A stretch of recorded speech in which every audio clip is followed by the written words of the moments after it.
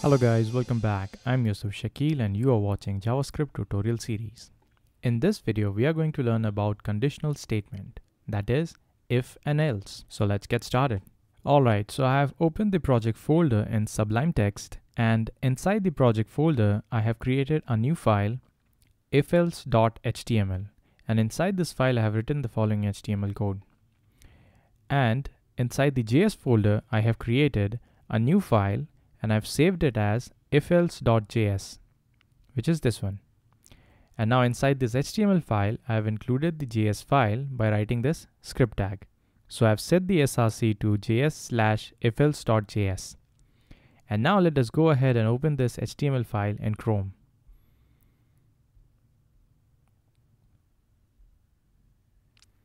And we'll also open the DevTools. So we'll go to View, Developer, and we'll select the Developer Tools. And we'll go to Console tab. And since there is nothing in this Console tab at this moment, that means we don't have any error. We use conditional statement when we want to execute a piece of code only when a certain condition is satisfied. So for example, let's say we have a variable x and its value is set to 10. Now let's say we want to console log the value of x. So we'll write console.log and x. And now to see this output, we'll go back to Chrome and we'll reload the page and we get 10.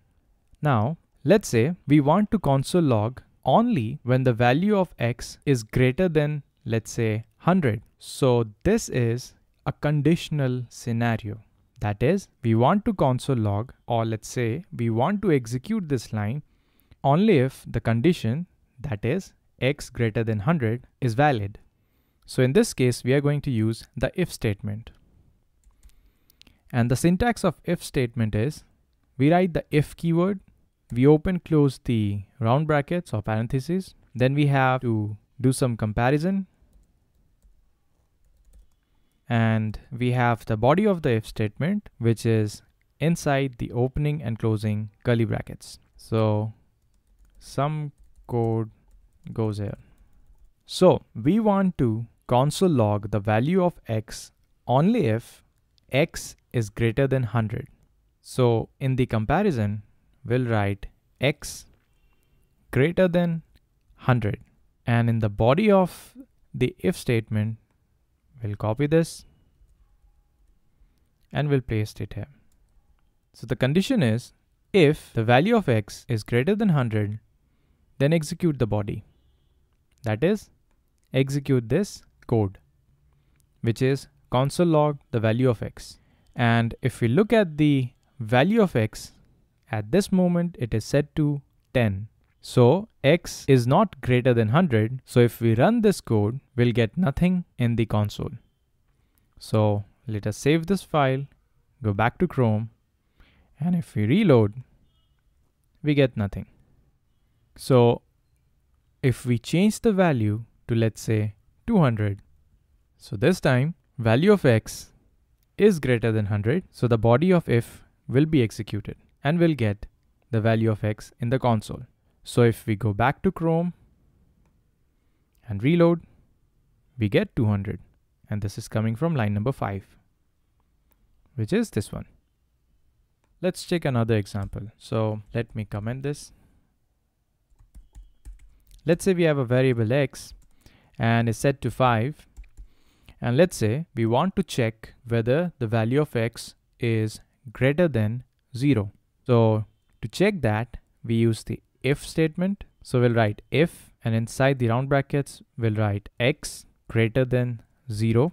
And we'll have the opening and closing curly brackets. And if the value of x is greater than 0, then the code inside the if block will be executed. So let us console log x is greater than 0.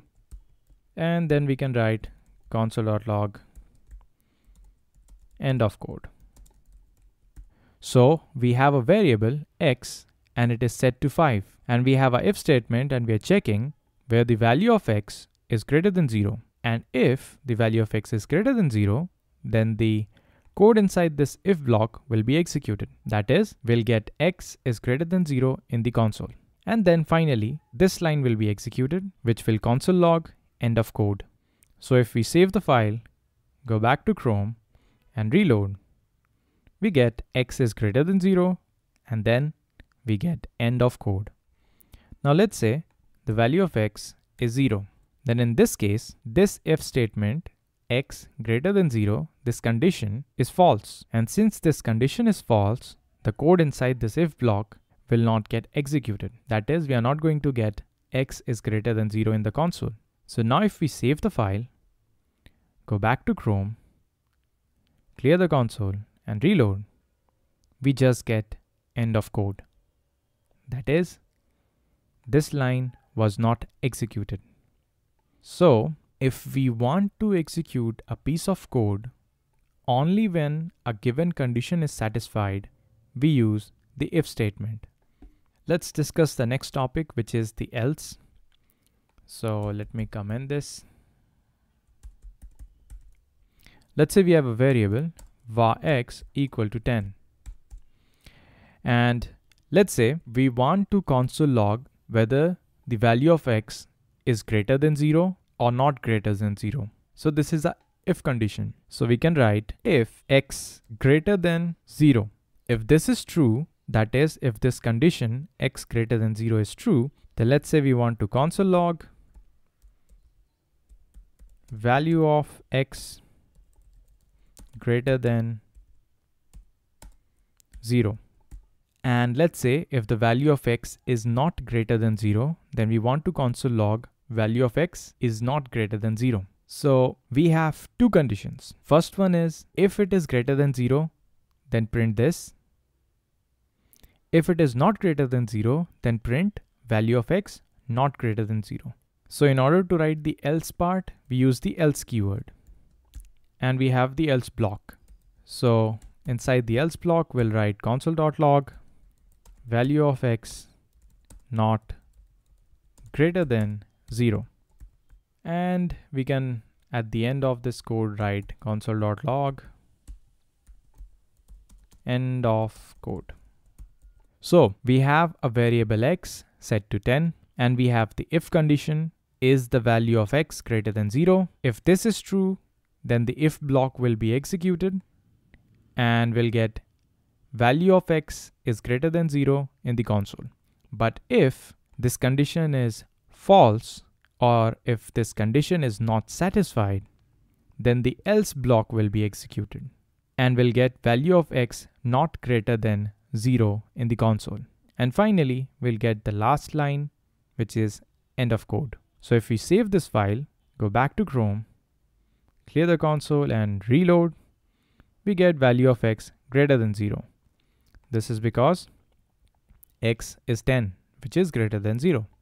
Now let's say if we set the value of x to, let's say, -1. So now this condition, x greater than 0, is not true.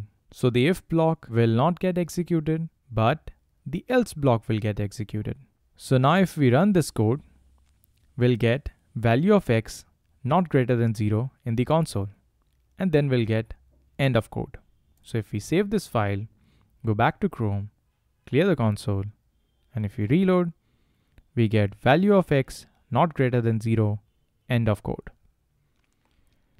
So if we have two pieces of code and we want to execute any one of those code, then we use the if else. And if the condition for the if is satisfied, then the block of code inside the if is executed. And if that condition is not satisfied, then the else block is executed. The next topic is else if. And we use else if we have multiple conditions. So for example, let's say if we have a variable var x and it is set to, let's say, 10, and we want to print whether the value of x is greater than 0, or the value of x is less than 0, or if the value of x is equal to 0. So we have three conditions: greater than 0, less than 0, or equal to 0. So in that case, we can write if value of x is greater than 0, then let us console log value of x greater than 0. And if to check where the value of x is less than 0, then we can write else, and we can again write if, and this time we'll write x less than 0. That is, if the value of x is less than 0, then console log value of x less than 0. And finally, we can write else console.log value of x is 0. And then we can write the last line of the code, that is console.log end of code. So we have a variable x which is set to 10, and we want to see whether the value of x is greater than 0 or less than 0 or is equal to 0. So we have our first condition, if x greater than 0. If this condition is true, then this if block will get executed. So we'll get value of x greater than 0 in the console. Now if this condition fails, then we have the second condition, which is if x less than 0. If this condition is true, then this if block will get executed. So we'll get value of x less than 0 in the console. And if this condition also fails, then we have this last option, and it will print value of x is 0 in the console. And finally, this line will get executed and we'll get end of code. So now if we save this file and go back to Chrome, clear the console and reload, we get value of x greater than 0 and then end of code. We get this because x is equal to 10 and x is greater than 0. So this condition is satisfied. So this piece of code gets executed and rest of the code is ignored. Now let's say if the value of x is set to -10, then in this scenario, this first condition will fail. So this will not get executed. The second condition, x less than 0, is true. So this code will get executed and this will be ignored. So in the console, when we run this code, we'll get value of x less than 0 and then end of code. So if we go back to Chrome, clear the console, and if we reload, we get value of x less than 0 and end of code. And similarly, if we set the value of x to 0, then the first condition will fail because x greater than 0 is false. So this code will not execute. Similarly, the second condition, x less than 0, will also fail. So this code will also not execute. And then we are left with this final else block, which will get executed. And we'll get value of x is 0 in the console. And then we'll get this last line, which is end of code. So if we save the file, go back to Chrome, clear the console, and if we reload, we get value of x is 0 and then end of code. Let's do a recap. If we want to execute a single piece of code, if a given condition is satisfied, then we can use a if statement. If we have two pieces of code and we want to execute only one of them, then in that scenario, we can use if and else. And finally, if we have multiple pieces of code and we want to execute any one of them, then we can have multiple conditions. And in that scenario, we can use if, else if, and else. Alright guys, this brings us to the end of this tutorial. I'll post the tutorial notes on my website dyclassroom.com, and all the code that we are writing in this tutorial series, I'll put them in my GitHub repository. You will find all the important links in the video description, so please check that out. And if you find this video interesting, then please like this video and please subscribe my channel. Alright guys, thank you so much for watching. I'll see you guys in the next video, and like always, stay happy and keep smiling. Bye.